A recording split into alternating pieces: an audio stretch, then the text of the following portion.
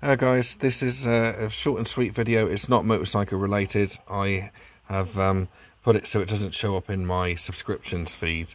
But anyway, so this is so don't watch it, it's not motorcycle related. This is my 2001 Transporter. I'm making this video because it will help somebody do this bitch of a job. So what it is I was driving along, and all of a sudden the gears wouldn't go into gear at all. And what happened was this rod here popped out from the left hand side ball joint. There's a little ball joint in there which unfortunately I can't get under in film. You can't see it there.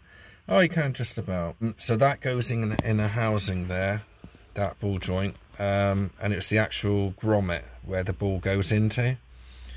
So what I had to do, so this is the way I done it, okay? And it is a horrible job if you haven't got the right gear, or, you know, takes a lot of sussing out. So what I've done was I took this ball joint off here. These are known for going as well, the ball in here on the linkage. I've already replaced that once. This van's done 115,000 miles. And so, yeah, so if you take the two bolts off of the housing where that ball joint goes onto in there, get the new grommet, get a vise and push the grommet into the vise. I actually had to shave off a little bit on the outsides of mine, just a little, not, you know, like 5mm bit, which I had to notch out because it just wasn't going in under the pressure of the vise. So yeah, take that out, take this off, and, you know, keep it loose, and push it in together with the vise with some white grease or silicone grease. And when it comes to putting it back in the van, what you need to do is to get a piece of wood. I think that's about 80mm long. Needs to be solid wood, like oak or something like that, and wedge it in behind the engine block. Is that going to come out? Yes, it is. All right, now I use that just to use as a packer. I'll show you here if I pull this out. You've got to mind the cables and everything else which is going on there.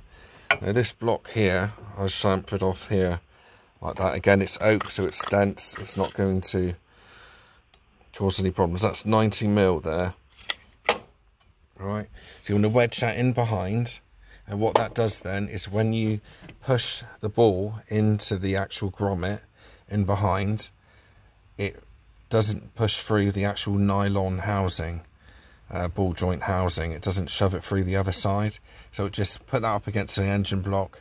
Then you got something to wedge against then, so it's not going to push the grommet out the other side, which is not good. Now after that, yeah, and what you want to do then is take all this gubbins off here, you know, just the side panel. It's easy to take off. Get onto the end of that metal rod with a crowbar and then push it in. All right, it's really hard to push in, but it will eventually pop. If you put some white grease on it, it does eventually go. It's not a nice job, it's a fiddly job, and it's a job which can cause other problems. It's one of them. It can be a can of worms, one of those jobs. But as I say, get that block in behind, which is 90mm. Well, it's going to be a little bit more than that, but if you get 90mm and then get one of these bolsters here, stick in behind it just to wedge it in, and it gives it a solid